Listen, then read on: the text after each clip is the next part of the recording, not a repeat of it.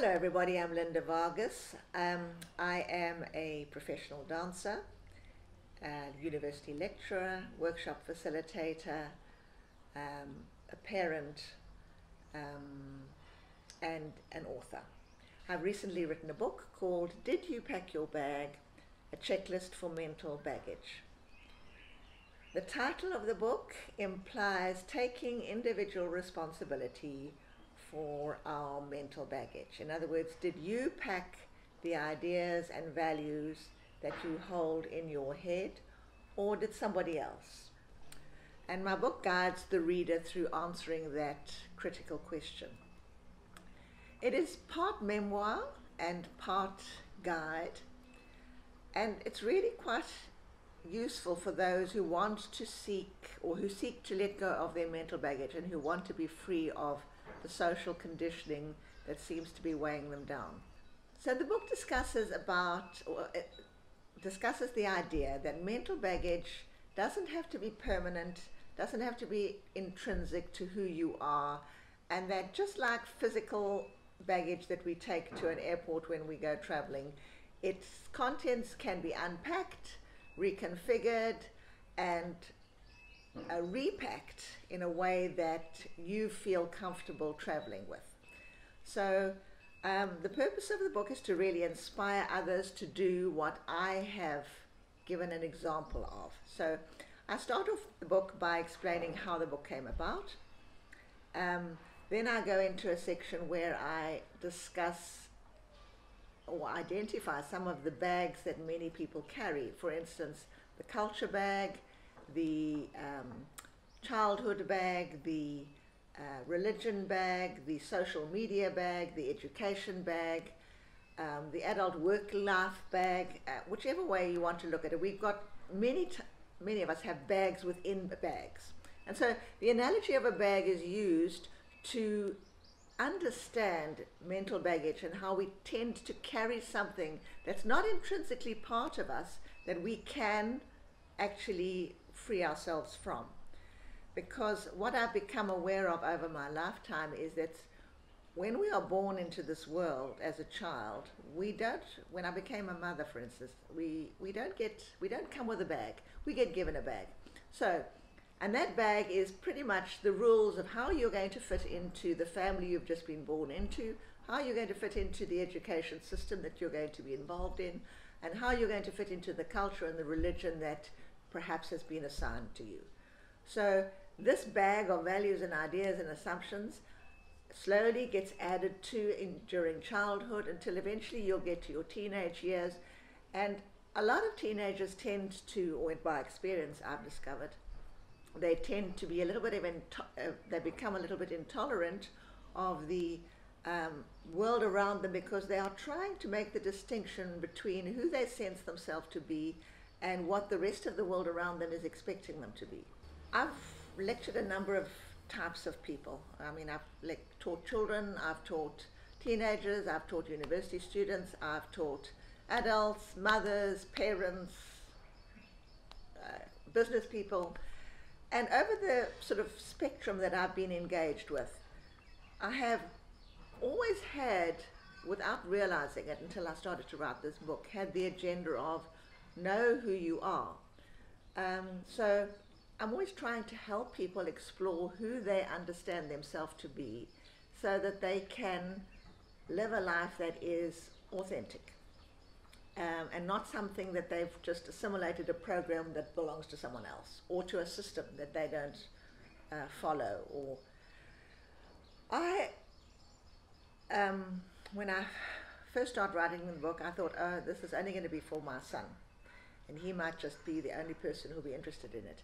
But while I was lecturing, I discovered that there are a lot of young folk who really would like some very difficult questions answered, and they would like to understand who they are, separate from what they have been socialized into. In the introduction of the book, I discuss I explain how the book came about. And actually, I was lecturing cultural diversity, and I walked in at the beginning of the course and I had a lecture full of about 300 to 400 students, all from diverse cultural backgrounds, because I'm from South Africa, and so I would say the large majority of my students were black, Indian, colored, white, and there were a couple of Chinese and multinationals. So I had a very diverse range of students. And those issues, when you lecture in South Africa, are always challenging. Anyway, so I walked in as a facilitator for the lecture, and they were all busy shouting and chatting and making a noise, and I managed to calm them down. And there was a young man sitting in the front row who had his feet up on the desk, and he had his cell phone in his hand, and he wanted to know what my course was about. And as I looked at him, I just read his body language, and all the years of my teaching just all of a sudden sent a very clear and concise message to myself that I literally had one chance to get this boy's attention before he would sign out and spend the rest of the time on his cell phone. And I wanted him to choose my course rather than his cell phone, and I had to come up with an answer. So inadvertently I glanced down and I saw a black tog bag that I had been carrying my laptop in, and the idea came to me to just lift it up. And I held it up for him, and I said to him, "You want to know what the course is about? Well, I would like you to understand that all of you in this lecture theatre are carrying a metaphoric bag of ideas in your head. And in that bag you have had a number of beliefs and values that have been given to you or assigned by your culture, your religion, your family values, your social media exposure, your friends, the media in general, and you have got a whole lot of ideas that you are carrying within you. We are going to take everything out of that bag. We're going to put it on the table, and nothing is going to be left off topic. You may discuss anything, and we are going to critically reflect on what you have in your bags. Once you finish that, I'm going to ask you if you would please buy yourself a new bag. I'd like you to choose a bag that's more in line or more of an expression of who you want to become. So when we look at each item that you have inherited that's in your current bag, and I'd like you to be aware that some of you are carrying perhaps a light handbag with a few things in it, a few ideas. Some of you are carrying a backpack with a whole lot of baggage behind your back that you don't even realize that you've got. Some of you may be carrying a full-on suitcase on wheels, and you don't even realize that you've got such a lot of mental baggage that you're unaware of, but you're pulling it anyway. The bag that you choose now for yourself, make it an expression of who you would like to be. And in there, I would like you to then consciously choose from all the values that you have been exposed to, which ideas and values you want to keep and which ones you would like to leave behind. And then we will discuss why. And once you have got your new bag and you start to pack it with the values and the ideas that you feel aligned with, I want you to learn to understand that that bag is your responsibility, and so are all its contents.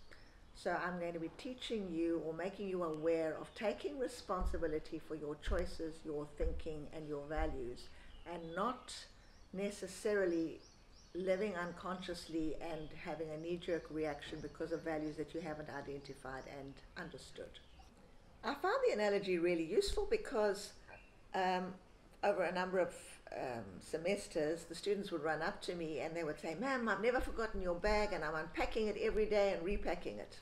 And I thought it was such a simple analogy, and it was very powerful, and I thought, let's continue to use it, which I did. And then they kept asking me, "Ma'am, have you written a book? Because if you wrote a book, we would read it." So I thought, I'm only one teacher. Perhaps I can use this oral sharing that I've been doing in my lectures and try and transfer it to the written page.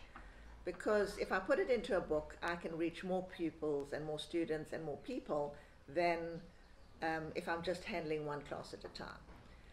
So then I sat down and I thought, okay, I'll write this book for my students.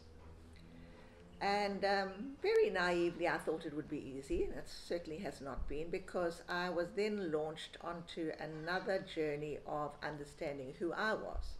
So even through the process of writing this book, I have uncovered more and more layers of who I am. And even though I had thought I had unpacked so much of who I was, I soon discovered that actually this is an ongoing life process. You never really fully understand who you are because you're always evolving. And so as I did that, I decided, okay, let's try and write a little basic book for my son to read. Maybe he'll find it useful. My son at that point was about 20, 21. And I gave it to him, and he was my first proofreader. And his response was so positive, and he said to me, Mom, you really need to write this book for other people too. So I thought, all right, let's begin the arduous task of trying to put or explain how I have come to understand myself. Because I thought, if I unpack how I have unpacked my baggage, people can look at what I've written, and in a way I'll be holding up a metaphoric mirror for them to look at their own baggage. So the book is not really intended as a one-size-fits-all guide to unpacking mental baggage. It's more a mirror for the reader to say, oh, look what she did. I wonder what I would do, what I could do, where I got that idea from. And so it's really a metaphoric mirror. So it's part memoir, part guide. The beginning section is basically explaining how the book came about. Then I go into a little brief explanation of the various bags, the culture bag, the education bag, and I give my understanding of them briefly. And then I go into the meat of the book, which is pretty much my personal experiences, and I take 3 case studies in my life. The first one I do is on becoming a mother, because I found that a very transformative experience. And then I do the becoming a teacher, on becoming a teacher, reflections on that, and then I do reflections on becoming a dancer. All of them are distinct and yet connected, because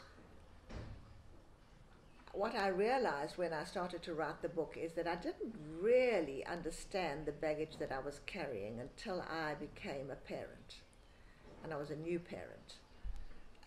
And all of a sudden I had to think, how am I going to teach this child, and what am I going to teach this child, and what values am I passing on to him? And I need to be aware and perhaps not be an autopilot parent that just presses the repeat button. I'd like to be one that's a little bit more conscious, and that I make decisions and I'm aware of what I am modeling and teaching him. So a large part of the book is me discovering me as I became a parent. And because I didn't have up until that point a reason to challenge those beliefs, I never really did. And so when he asked the really difficult questions, I had to come up with an answer that he was happy with. I couldn't just fob him off with a repeat answer or stock phrase, that my parents might have used. So I learnt, as I started to mother him, I relearned, if you like, how to mother myself. And I rediscovered who I was from a far more authentic understanding. And then, as he became a teenager, how my parenting style had to shift. And I discussed many of the challenges that parents are facing today in terms of social media, in terms of diversity, in terms of diversity in all its forms. And so I go into how I handled his teenage questions. What I discovered as a teenager is that you can't just give a stock answer. Well, I couldn't just give a stock answer. And he was very clear and intolerant of me just saying just because. So I had to give very good reasons, and in that process I discovered a lot of things that were in my bag that I could take out, reconfigure, change, put back in a new form, upgrade, or discard altogether. And so the parenting section of the book is how I looked into my childhood bag and took out a number of issues that I had experienced in my childhood and reconfigured, reflected on them, and decided whether they were worthy of keeping or whether I should get rid of them, whether I should pass them on to my son or whether they needed to go.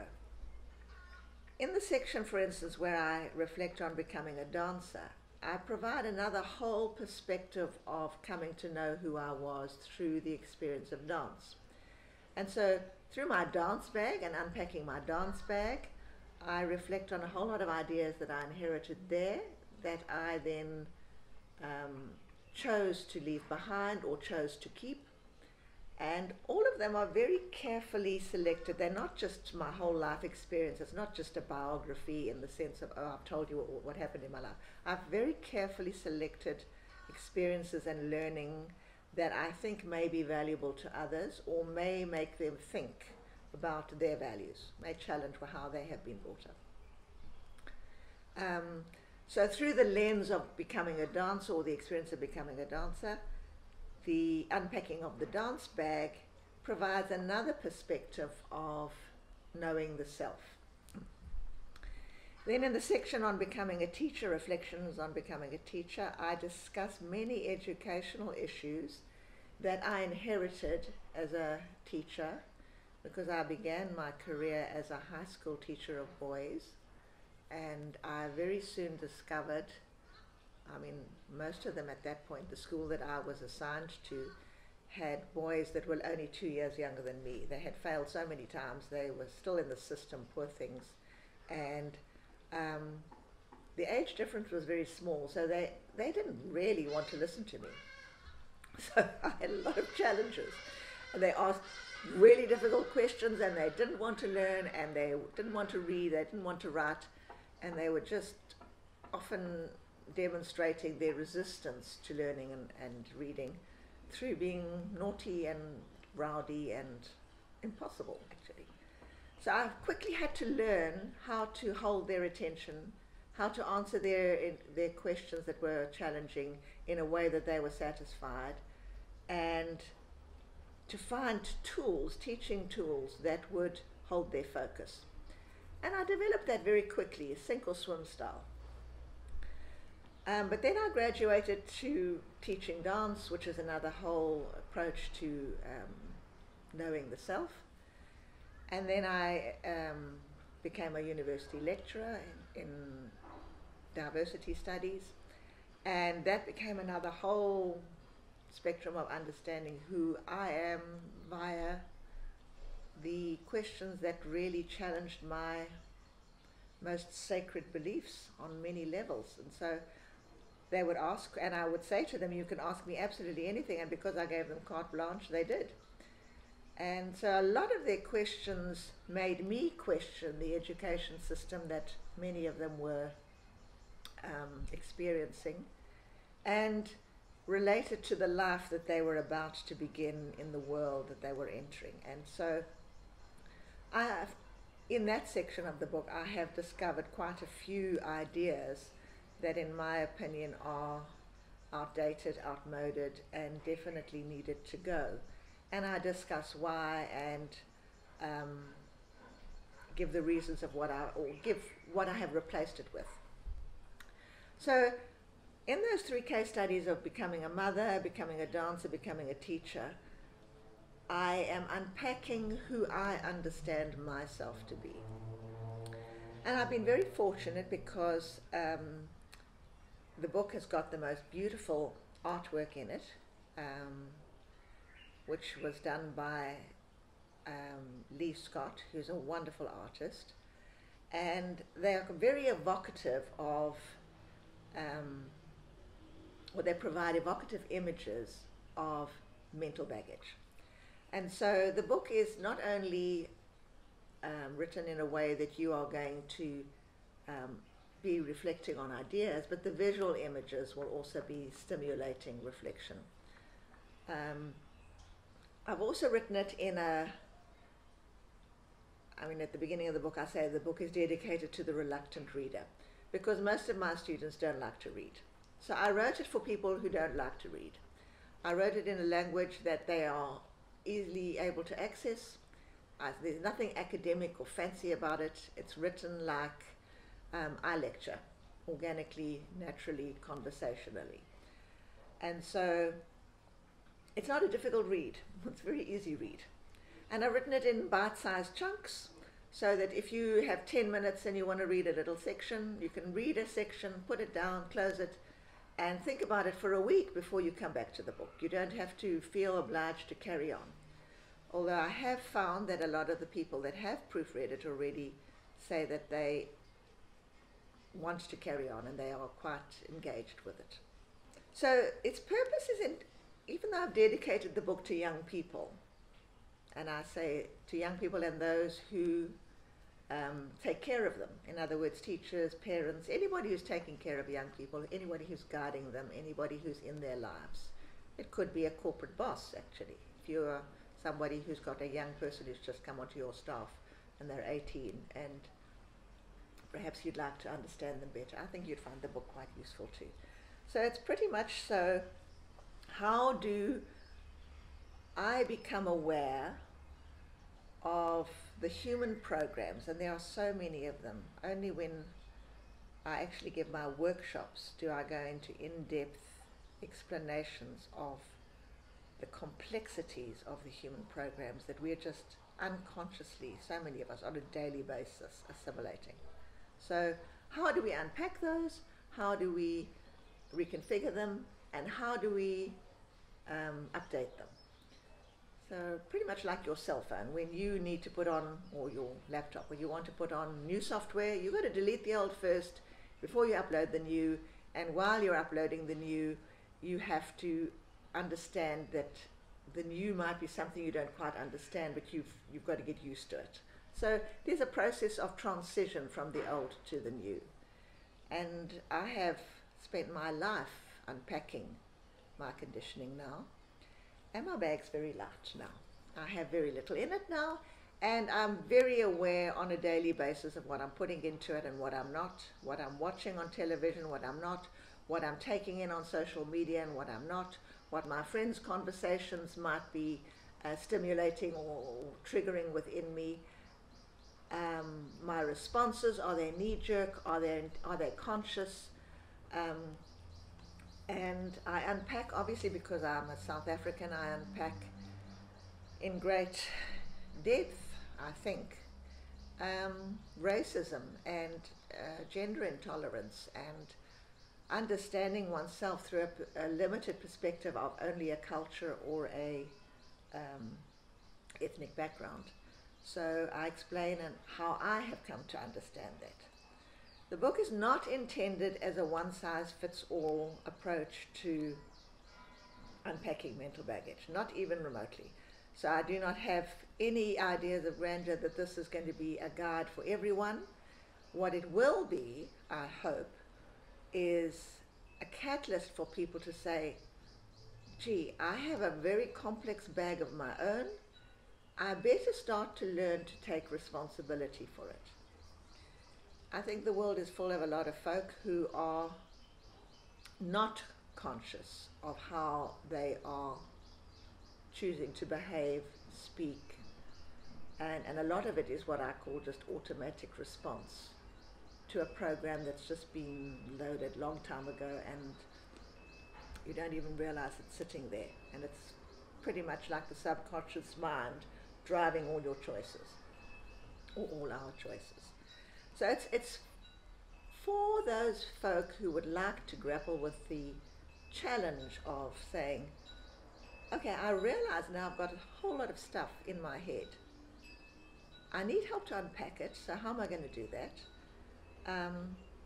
And then when I do repack it, how am I going to learn to take responsibility for it?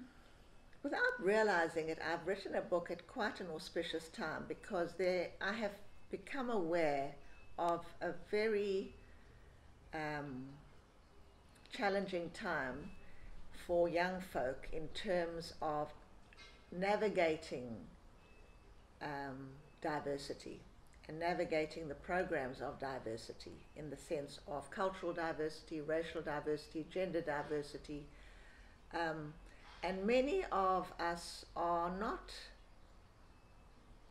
given the opportunity to reflect on how we can take our own power back, take agency over our thinking.